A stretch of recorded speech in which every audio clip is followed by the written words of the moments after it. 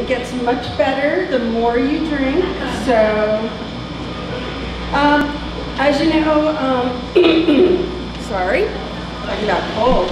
I wrote the book, The Yampa Valley Sin Circuit. I don't know if any of you have read it, but a lot of my research came off of that. I am the curator of the Hayden Heritage Center Museum over in Hayden. Some of you have probably been there. Some of you are probably like, wow, there's a museum in Hayden. We get that a lot. They just go north from the new Come and Go, and we're down in a 102-year-old historic Moffett Depot building, which we recently had the roof restored through a Colorado State Historic Grant and Moffett Museum and Heritage Fund Board grant, which is through Routt County. We also just had our floors redone, and we restored our weight room. We took out a big dividing wall, thanks to Colorado Questers who, there's Jane Romberg. A few of you are members of Colorado Questers up here in Steamboat. Thank you. They had the floors redone. Ace Hardware, Ace at the Curve. I know I saw Bridget somewhere, because I happen to work there as well. They provided the paint and the supplies. Thankfully, it's through a lot of our partners that we're able to get a lot of our projects done at our museum, because we're pretty small. But please be sure to come by and check us out. We are open Tuesdays through Fridays right now, 11 to 5, and in the summer it's Tuesdays through Saturday, 11 to 5. I do have brochures, so if you ever want to make a little jaunt, about 25 minutes away, please do so. We have some events coming up. May 30th, Ride the Cog. June 27th, that's for you bike riders. June 27th, we have the tour of the Elkhead Rock School. It's a huge fundraiser. We usually get Dorothy Wickeden, the executive editor of the New Yorker, to join us. We're waiting to hear back on that. But it's a private tour. It's June 27th. We usually sell out pretty early. She wrote the book. It's a New York Times bestseller, Nothing Daunted. If any of you have read that, be sure to check it out. It's about school teachers in this area. July 19th, please mark your calendars. This is a Routt County thing, the Routt County Pioneer Picnic. We will be hosting it again this year. It goes around the county every 2 years. It's free. Bring a side dish, anything to share. But this year, we were very fortunate. The new owners of the site where the town and the mine works along the river, down from the memorial site along Highway 40, is allowing us use of the property. So we will be holding it down on the actual site of Mount Harris. We will have tours. We're gonna have a bunch of stuff going on. Please check our website if you want one of these, which has our website on it, or one of our brochures. Feel free to come up and grab one afterwards. So, from beyond that, now that I've done my shameless spiel, and before I forget, I am shameless. So I'm talking about shameless things. So our museum is working on a much needed expansion. If you come and you see our museum, you'll see why. So if anybody would like a building named after them, please, we are open for large donations. We could really use it. But we are, so funds we greatly appreciate. So now on to my talk. Now I changed this about 12 different times, so I'm a little bit random. So I'm supposed to be talking about Rowdy Routt County. Cannot talk about Rowdy Routt, say that 5 times fast. Rowdy Routt County. I wasn't sure what direction to go in. My focus for my graduate work was on Brooklyn. Anybody here know where Brooklyn is? Yes. So I did some in-depth studies about Brooklyn and of course the outlying towns for my book. If any of you have read it, has anybody read it? Yay! Okay. So spoiler alert, I'm going to be talking about a lot of these stories. Anyway, that was my mainstay. It was about 1900 to Prohibition, 1916. That was the rowdiest period of the saloon culture as we know it. But there were some stories earlier than that about Routt County, even before this was Routt County. The Mountain Men were out here in the 1840s. A lot wasn't said about them. They didn't exactly write things, although at our museum we do have a tree trunk that Kit Carson carved his name on, a dendronologist. Yes, there are people who go to school to study trees, came and verified the date of the carving. And we know from diaries as well that Kit Carson came through the area. There was a fort. It's called Fort David Crockett. It was built about 1837, the following year after the Alamo. 3 mountain men built this little fort, which is nothing more than a little kind of lean-to log cabin out in Browns Park, which would eventually, at that time it was Mexico, they didn't know that, but it was Mexico, which would later become part of the United States and later be Routt County, and of course later even yet become Moffat County.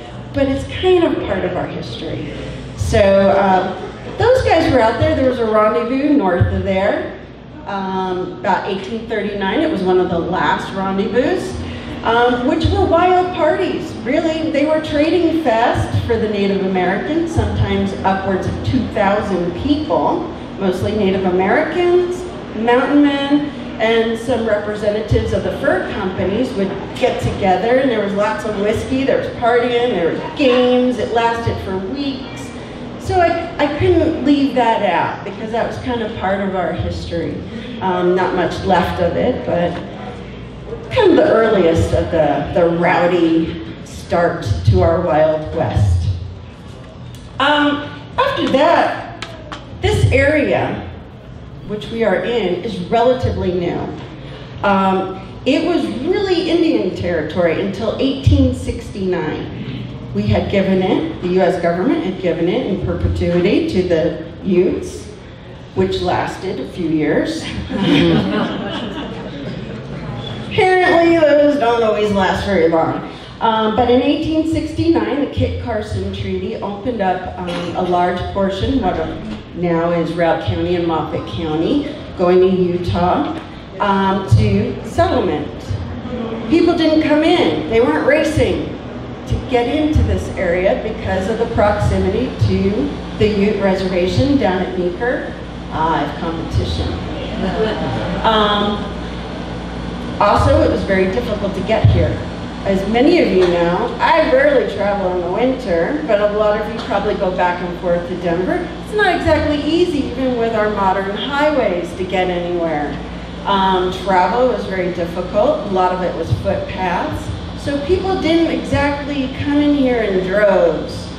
The Crawfords came in 1875. The year before that, the Smarts came in with Thomas Isles, who settled out towards Craig with a small group of people. But it was pretty calm. These were early settlers. There wasn't a lot going on. At that point, they were just trying to survive. There wasn't a law. At this time, this was Grand County. Your nearest established courthouse was in Hot Sulphur Springs. That was where the nearest law was. So there isn't a lot about anything going on over in this area that would be considered lawless. Although a few people made complaints about some of the traders trading whiskey to the Indians, people such as the Smarts and Thompson over in Hayden. I guess they were kind of traded some whiskey for things, and as did Morgan's and a few others. There was a rumor, which I do not have any verification of one of the old mountain men setting up a still and selling whiskey out of a cave. I have yet to find this cave. It's one of those rumors that eventually you track down and you try to find some kind of written historical information on, but This early history, there wasn't much. We didn't even have a newspaper, we had nothing really, except for a few letters that were written by some of the early settlers, who a good portion of left in 1879 after the Meeker Massacre, or Meeker Incident.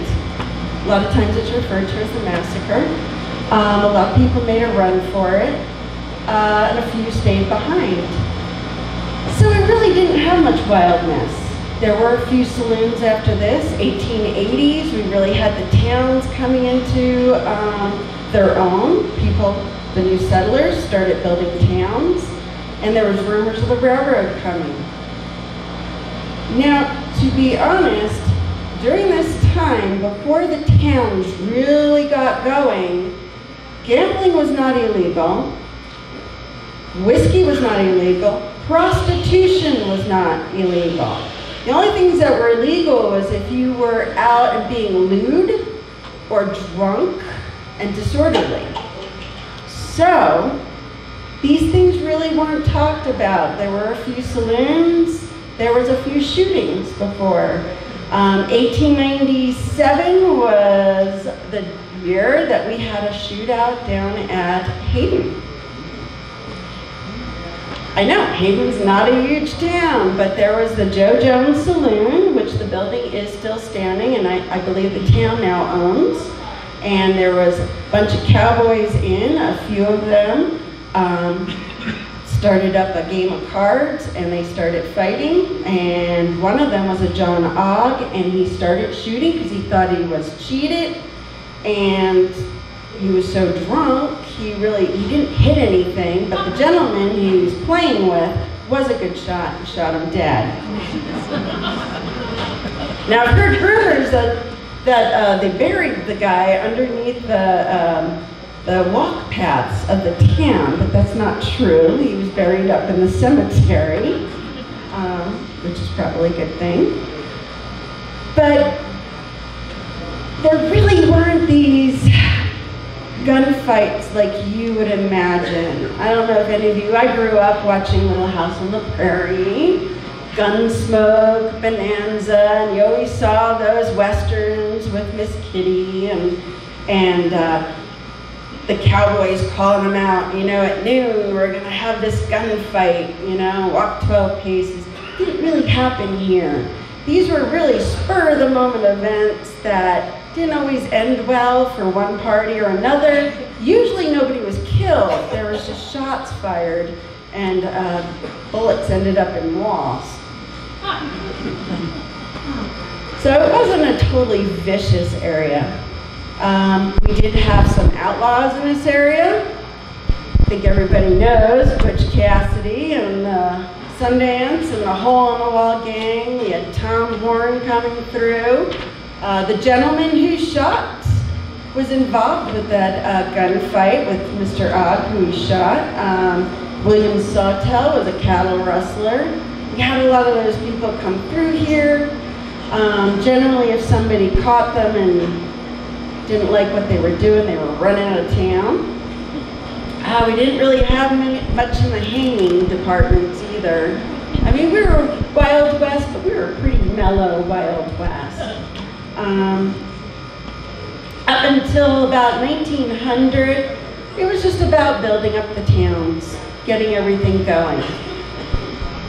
Then, about 1903, a gentleman by the name of David Moffett, who was a railroad magnate and a millionaire, which was a lot back then, not quite now, in Denver, decided he had been looking at this area for building a railroad, a transcontinental railroad that would compete with the Union Pacific and with the others, the southern railroads. And so he was going to build it through this area. That's when the real boom came through this area. That's when the speculators came through, that's when the saloon men came through, and that's when they brought the prostitutes through. So I wasn't really clear on what everybody wanted to hear about. Usually people want to hear about the prostitutes. Seems to be the general consensus. People are really interested in the ladies. But the saloon men, They were important parts of building up the town and the towns along the way.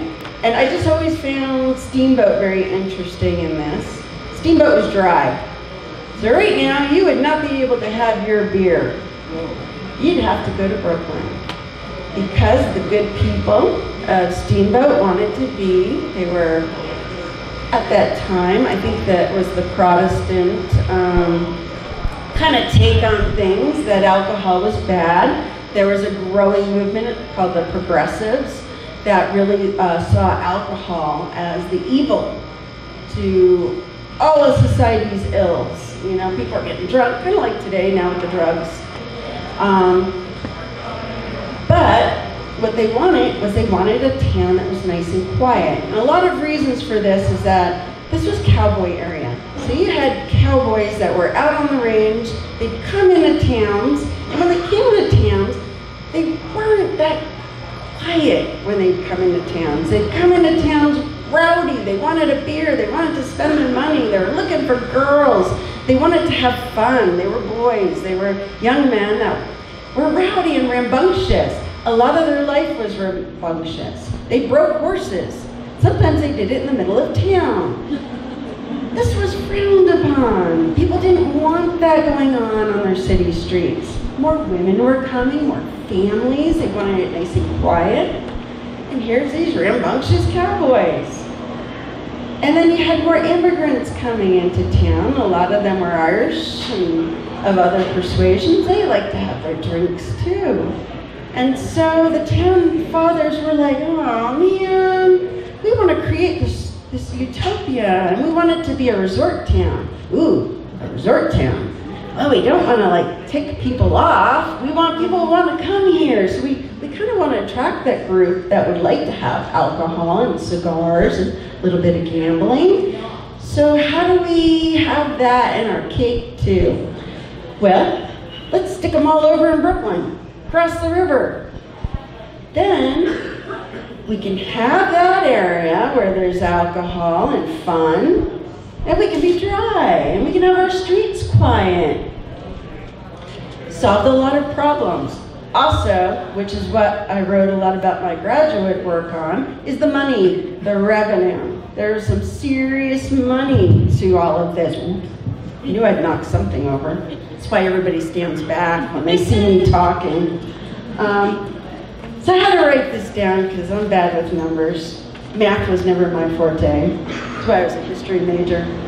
At this time, to start with, they started the licenses for a saloon at $500 a year. It doesn't sound too bad right now, right? $500? Well, if you go back to those days, the average person made 22 cents an hour.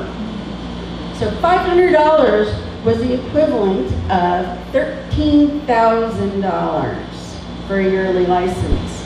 Eventually, by the time right before Prohibition, they were charging $1,500 a year for a license, the equivalent of $40,000. There was some big money into this. The gentlemen who were able to start these saloons, the Gus Durbins, the Shorty Andersons, the Lem McAlpines, they had slowly made their way in front of the railroad.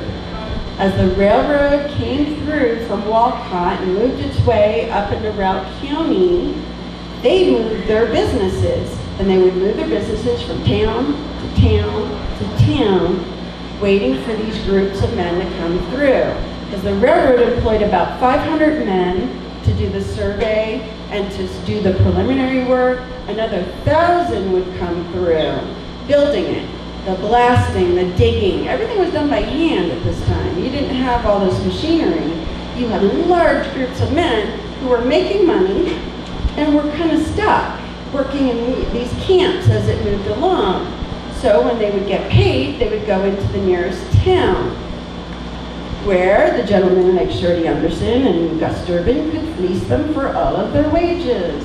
They provided them with entertainment, with alcohol. You could get a Budweiser for a quarter, which was an hour's wage. So that would be like what nowadays, minimum wage, about 15 bucks.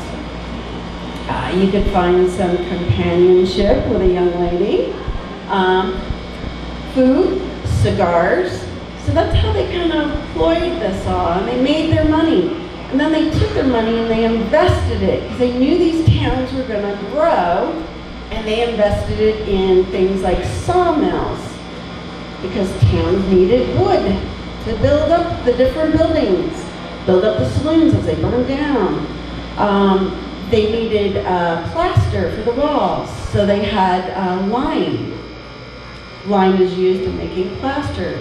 And so they started all these businesses, and these guys were kind of like, they could belong to different things. They could be political, not like the ladies. The ladies were kind of like pariahs of society.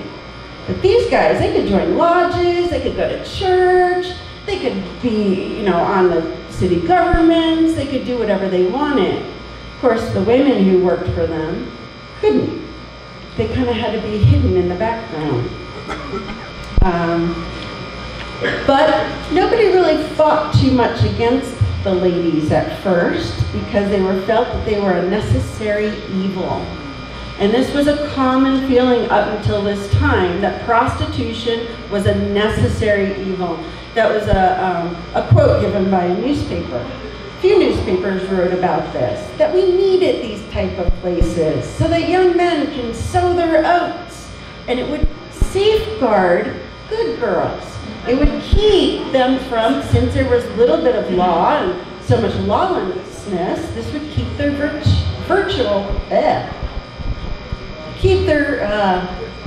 can't even think of the word, keep their virtue safe on the street, so they didn't have to worry about being accosted. These men could go to prostitutes. The other thing was, at this time, no birth control. Women were basically married and bred to death. You had a baby every year, so a lot of wives were like, here's $5, go away. They did alone for a little while, it was kind of one of those, they didn't like it, but it was like, the last thing I need is, I've got 12, I don't need no more. And of course, mortality rates were high, you didn't have hospitals like nowadays, you were giving birth on your kitchen table. So, it was a rough life. So they kind of turned the other cheek. They didn't allow these women in good society. These women were pariahs to them. They were like, ooh, don't touch me. Jean Wren had written about it. There was one lady, and Withers, Dorothy Withers, she had talked about how her mother she had looked at one of the women, and she had walked up to him, and the woman looked at her and said, oh, what a beautiful little girl. And her mother grabbed her like, oh, don't touch her, like the evil will wipe off on you. So these women they didn't have the ability to join in society. So a lot of their stories are lost. A lot of them are buried up in our cemetery. I don't know if any of you have been up there in the swampy section. That's where a lot of those women are buried in unmarked graves, because, well, they were just barely allowed to even be there. I probably went off on a tangent, I usually do. So that's how this area was. You had these saloon districts where things could happen, anything could go. That happened in a lot of the towns. Craig, they had their saloons too. They were downtown. There was always stories of little shootings and little incidents. There was a hotel that was raided as a brothel. That was a huge story over there, because the lady fought back and filed a slander suit against the newspaper. But this happened quite a bit around. A lot of people ask, oh, why did these girls do this? Why did this even happen? And a lot of it has to do with, they didn't have, a lot of the women, as I was doing my research, I found out a lot of them had been abandoned by their husbands. Their husbands had taken off and left them. There was nothing for them. There was no social services to help them out. There was no jobs for women. Rarely would a woman get a job. They could teach if they were unmarried, but once, you know, a woman was up here and she was kind of left on her own, she had to make do. Either get married or figure something out. Go to the church, beg, whatever. So a few of the inmates that were over in Brooklyn were ladies who were married, but their husbands had left them. Some of them were girls that wanted to make good money. I did find one young lady that was up here working down in Oak Creek for a time. She had also been a worker down in the factories. So she went from a factory making like 25 cents an hour to working as a sporting girl making much more than that in an hour. So there was that economic thing that a lot of girls were like, you know what? I can be a rental wife, make tons of money, dress pretty, nobody's gonna talk to me in good society. Oh well, maybe I'll meet a cowboy and he'll whisk me off and save me. Or I'll just have fun while it lasts. The average lifespan during this time was 47. So life was short. There was once a gentleman, he was very Hobbesian. Life was short, nasty, and brutish. And that was a lot of people's concept. I think we don't live with that same thought process that death is right there. Back then, it was. You didn't have, I always love that movie, what is it, 1,000,001 Ways to Die in the West? Because there were 1,000,001 ways to die. You didn't have antibiotics. You know, you got a scratch, you could die from it. You know, you got a cold, you could die from it. There was dysentery, typhoid, you name it. They were building outhouses on creeks and people were getting sick. Kept down the smell. Wasn't exactly good for your neighbor. But there was a lot of this. And I digress. A lot of the saloons, everything kind of closed down in 1916. Things went dry in this area. A lot of towns were able to go dry a little sooner than that, although they didn't. There were lots of stories of bootleggers. People were finding bootleg stills well into the 1940s and 1950s up in the National Forest. There was a rumor of a gentleman down by Sydney. Anybody familiar where Sydney is, out in Pleasant Valley? The gentleman would sell maps, and he buried casks of whiskey out in different spots, and he would sell you a map because he didn't want to get caught by the G-men.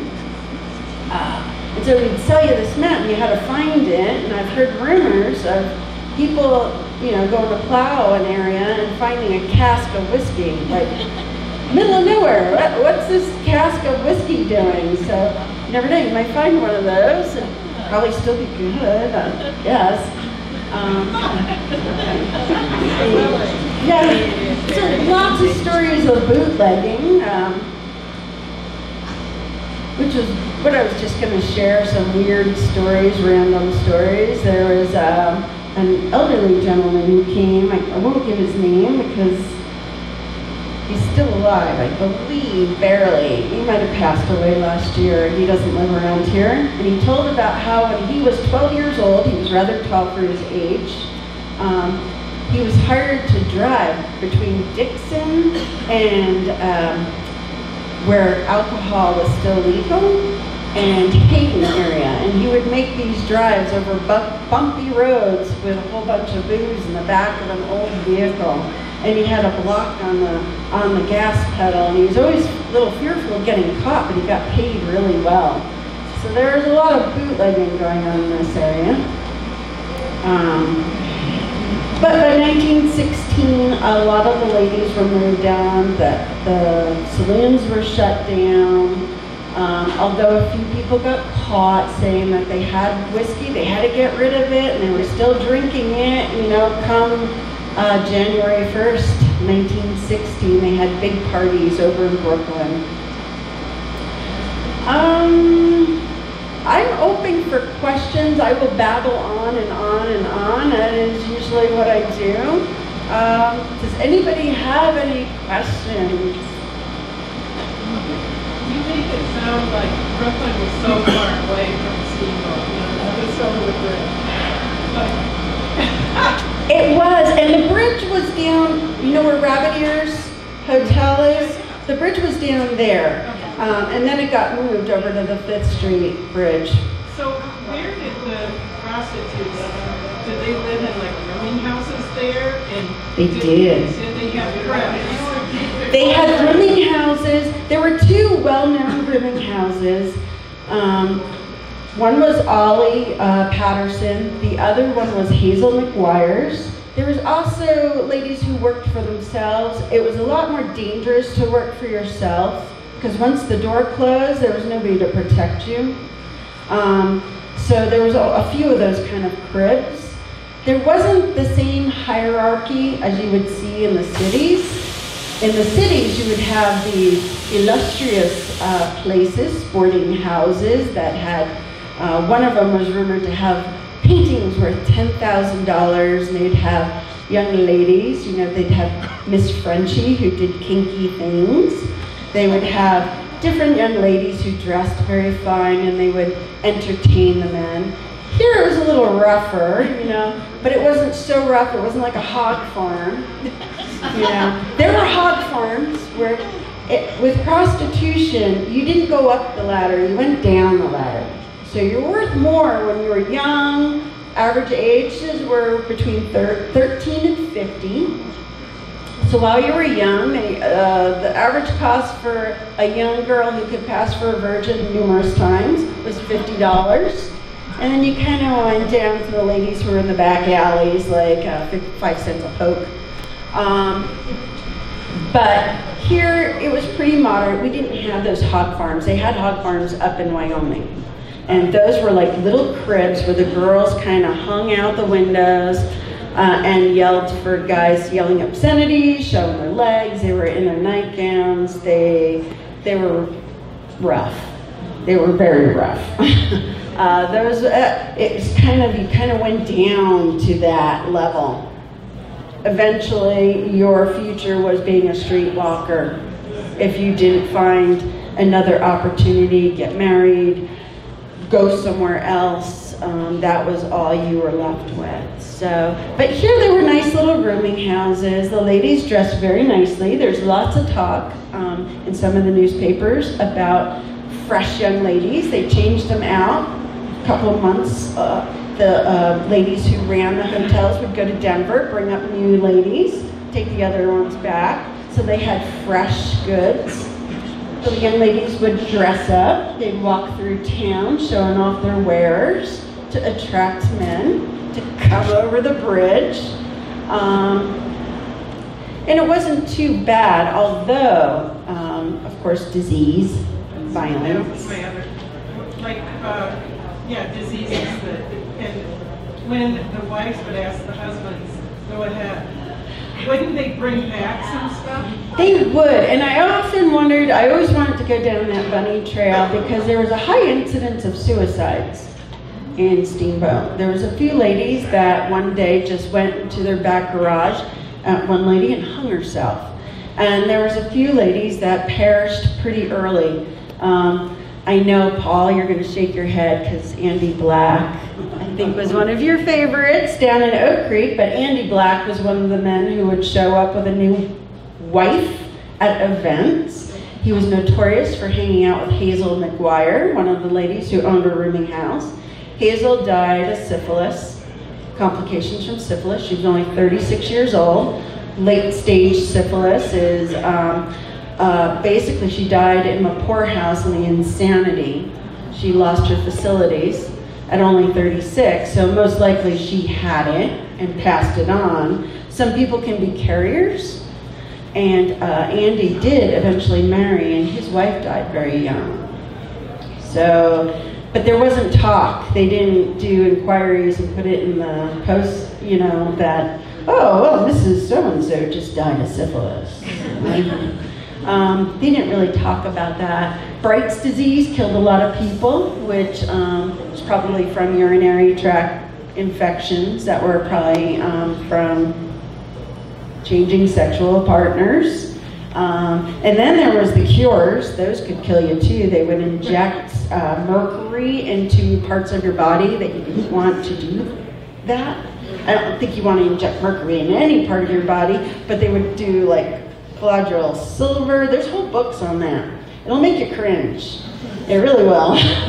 I didn't get into that in my book. I kind of glossed over that. It was just kind of an introductory to some of the history, get you some of the stories. That was one of the things I like, is if you don't have it, it's got all the stories. There's some murders in there.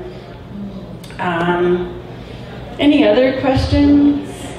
My daughter got me a book for Christmas last year about living in the West, and it was a great book, and I can't remember the name. I know there's a lady on the phone with some art about the children, I don't remember.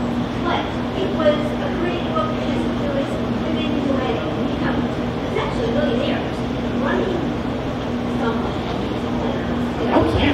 Are there any people that you know? The one who did, who was very successful, was Ollie. Oh, the question was, what, did any of the women become successful?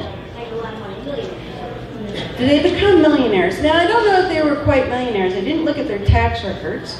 But Ollie Patterson did, she got out of the business. You know, she probably was only a prostitute for a very short period. She took up with wealthy men and then had prostitutes. Those were the women that did the most success, the ones that ran the girls.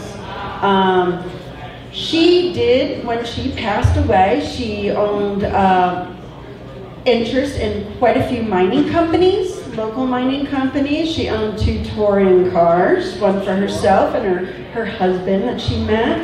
And she put her kids through private school. That was something a lot of prostitutes did do.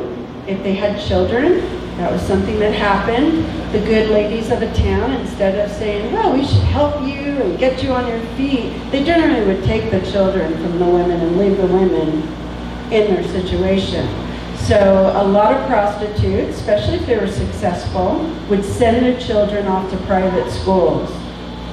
There's one story of a lady in Arizona, quite successful. She became a madam. She had tons of money. She sent her son to elite schools back east. He never knew. When he did finally find out, he cut her out of his life, even though she paid for all of his education and afforded his expensive lifestyle. It was not, you couldn't associate with her. It brought you down. Nowadays, we don't have that kind of stratification. I guess there is some stratification. There, you know, I guess I have to say that, but at this time, you were brought down. If you were caught as a young lady of good standing, if you were caught talking to one of these young ladies who were, as Mr. Burroughs would say, out sunbathing and cleaning in the river and showing off their legs, smoking cigarettes, you were looked at as contaminated. You were bad. You probably wouldn't get a good husband. You'd end up marrying the guy, cross-eyed guy down the street who didn't have any money. It really ruined your prospects. So it was all about standing. Keep in mind, I brought this book. This was a world of etiquette and rules. This book right here is a book on etiquette, 1896. This is all the rules, just from how you should dress in the morning, for lunch, for dinner, when you go out, how many gloves you should have, how many petticoats a good girl wears underneath her skirt, how you should talk to people who you should associate with, how you should behave, how you should speak. All of this told you exactly how to act. Can you imagine that? I mean, like, you'd have to be walking around with this constantly. Oh no, what did he say? How do I act? But a lot of people had this memorized. One of them is keep good company. Do not hang out with these people that would bring you down.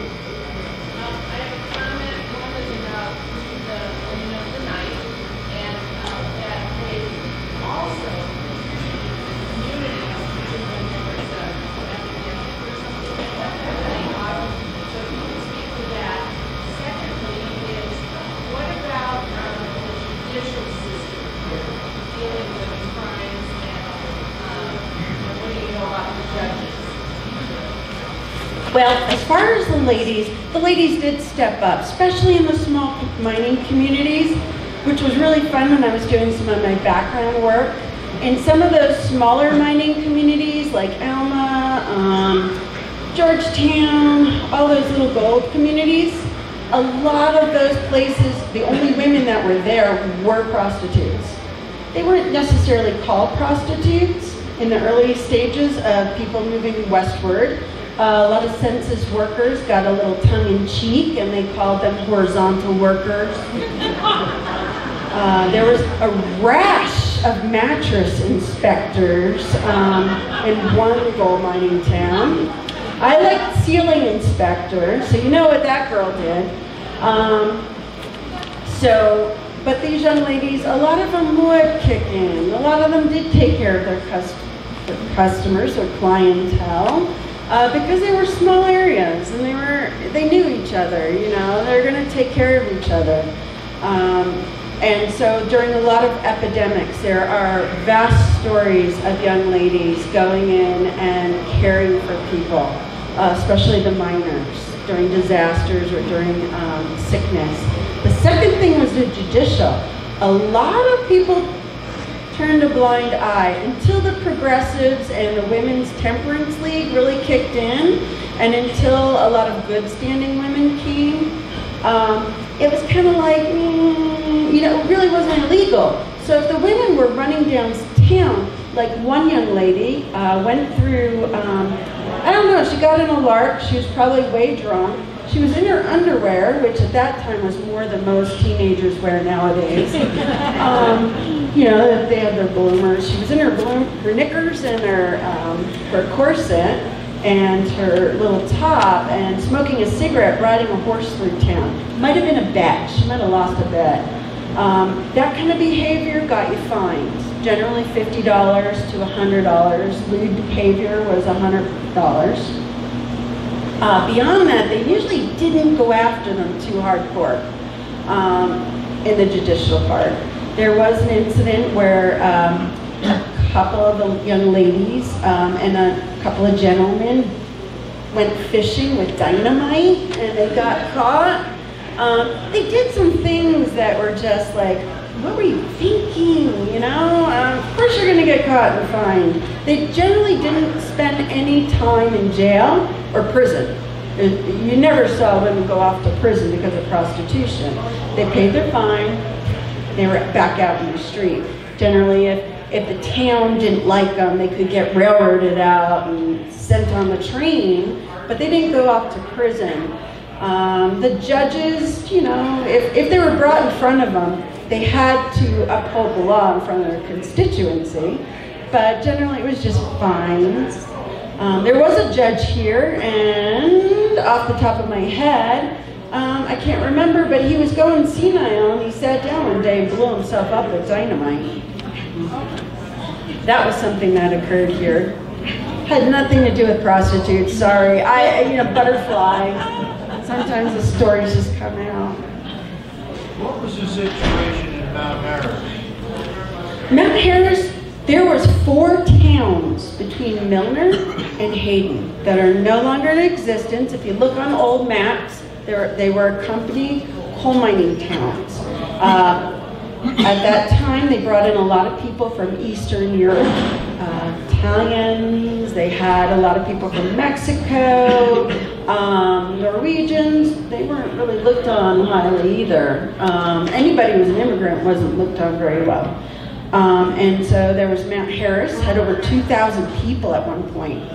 These towns ran from about 1914 to about the 1920s through the 50s. They slowly left. So right there at Milner, you turn off to go to the Milner Mall. Everybody familiar with the Milner Mall? I hope I'm not the only garbage picker here. Because they have some cool stuff out there. You gotta go out there. There was a town called McGregor there. That was a coal camp. It had a power plant there. We're all talking about power plants right now. That served the western Colorado. It's gone. Nobody even remembers. The next town, heading towards Hayden, would have been Coalview, across the river on the south side. Then you had Bear River. and then you had Mount Harris, and we have like a little pull-off our museum cares for. All of those were company coal camps. They had pool halls, they had saloons. The one in McGregor, after Prohibition, they hid all the booze in the school basement, and then the kids found it. Like, they couldn't see that. And of course, you know, that kind of tipped off the sheriff. All these drunk kids running around. They tried to keep alcohol out, but a lot of the saloon men got really clever. You know, this is before Prohibition. They would think of ideas like, how can we make money? This is a time of really creative capitalism. You had a guy who got a tent, grabbed a couple of prostitutes and a couple of kegs of alcohol, and went over to Mount Harris and set up camp, like just a ways from it, and then went into town, gave out flyers, and got people to come, and made a bunch of money till he got run off. He got fined by the sheriff. There's a guy at Oscar, I can't think of his last name. He was a saloon man in Brooklyn and also in Columbine. Everybody know where Columbine is, north of Hans Peak? He got the idea that they kept having these sheep, where all the sheep herders would bring the sheep in, and they would brand and cut out the lambs, and you know, it was like a big roundup. And he was like, yeah, that's a lot of guys in a small area. He went to Brooklyn, grabbed a couple of prostitutes, ran them up there with some alcohol.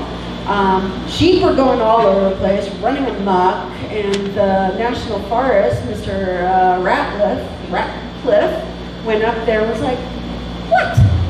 You know, they've got sheep everywhere. They're all mixed up, all the herds. You know, we're supposed to keep track of all this. And here's like 3 prostitutes making a ton of money, you know, until the beer ran out. Rumor had it that he grabbed the lead woman and tied her to a tree and cut off her hair with a hatchet and kept it in his office as a ward, never to come back again into his forest. He was also rumored to have gone to Columbine, where there was a few huts with some young ladies in it, and he ran those ladies, made them walk all the way to the Wyoming border. Whether or not that one's true, I'm not sure. He definitely did end up with the ones with the sheep, because it took like 3 weeks to straighten out all the different sheep. It's kind of a little bit of a nightmare there, but I guess everybody had a good time, you know. Any other questions? A lot of the people went on after this. They left. In my book, I kind of talk about, I tried to trace down different people, what happened to them, because that's how I kind of work. I'm really interested in the people and their stories. There were other incidences of violence, shootings, but pretty much the majority of the naughty behavior was the saloons, Brooklyn, you know. Fun story was a politician who was walking down the street, didn't realize Gus Durbin, another gentleman who owned a saloon over in Brooklyn, had decided to kind of up his game, and he would deliver alcohol. So I'm not sure how that wasn't illegal, but you could call and get it delivered. So he used his wagon to do this. He also would bring people over. So you could ride in the wagon over to Brooklyn. And this guy thought, oh, he's giving me a free ride. He sat on the back of the booze wagon, as many people referred to it. He was from Hans Peak. He wasn't aware. He's waving to people. People are pointing at him. They're like, what are you doing? And he's like, hey, oh, look, these people love me. They all know me. Look, everybody's pointing at me. Until he ended up over in Brooklyn, and then he had to do the walk of shame over the bridge, as everybody looked at him like, oh, we know what you were doing. There was a rumor, and never found out this is true, this is told to me by Mel Hitchens, about a group of women who got so mad about their husbands going over into Brooklyn that they went over there one night with bats. And they were going to burn it down. And of course the sheriff shooed them away. And after that, a lot of husbands, instead of going over the bridge, which was like an obvious, they're going over, they would sneak across rolling up their pants. And so you would hear these stories of domestic abuse on men who had wet pant legs. Because the women knew. It's like, no, you were crossing the river. Gotcha, you know? Because they were drunk, so they probably fell in the river. Well, that was about the most random I've probably been in a while. I even put this in really big font because I have to wear glasses, so I really can't even really see most of it. Just like to see our faces. But if anybody else has any questions, Have you had bars over in 1916. It went completely dry. No, I mean, what year did they allow in Steamboat? Oh, in Steamboat, they were over there. They didn't make it illegal until like about 04, when they saw that the railroad was going to be coming. Prohibition was federally turned around, what, in 33? Something like that. It's a little out of my era. It's too hard. But yeah, then it was okay. But you couldn't have a gallon of whiskey. I always found this funny, is that all these women who ran around, whiskey's bad, whiskey's bad, it's ruining everybody. They drank these liniments and these pick-me-up, put a little pep in your step, tonics. And as a museum curator, I get a lot of these boxes. This was my grandma's, and it's like, wow, these are all this one tonic. And you look it up, you do research on stuff, and you find out these pick-me-ups for your female, if you're having aches or you need a little droop, you have a little droop, you want to pick up. These tonics that a lot of women were using were, Elvis didn't do that much drugs. They had, it's like you read the ingredients, and it was codeine, what else? Alcohol, opium. They'd throw in, laudanum was huge, and they would throw in a little like castor oil, which probably really made it good. We all know what castor oil does. And then they would throw in a few herbs, like, oh, this is really healthy. Yes, as you take that dose of laudanum, And they would take this quite a bit, which is kind of frightening when you think about it.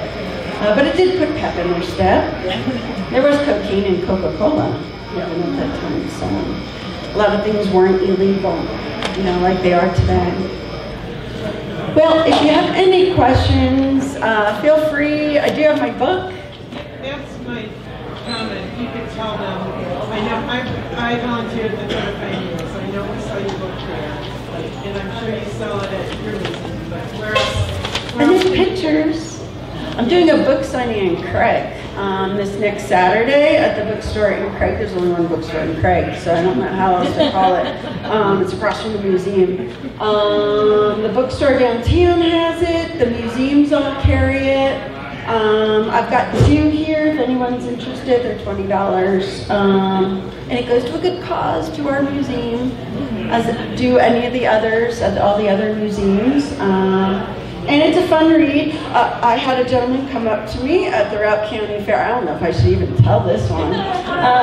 He came up to me and he was like, great book. I enjoyed it thoroughly. I was like, oh, it's my first book. It was based on my graduate work. And I was like, oh, thank you. And he was like, it was those chapters were the perfect read in the bathroom. So, okay, I'll take it. I'm shameless. I'll take it. But it gets the history out, fun stories. I'm not into too much of the heavy information. Oh, I'm sorry. I can't see you. I heard in 1920 you could buy morphine and heroin at the drugstore. Oh yeah. Laudanum, any of that stuff wasn't really illegal. A lot of drugs weren't illegal at that time. You had to also buy alcohol at the drugstore too. And fuel. For some reason they sold fuel at drugstores, which is kind of scary. But yeah, well, things weren't as regulated. This was the Wild West. Yeah, it was before they did studies on things. So I want to thank you.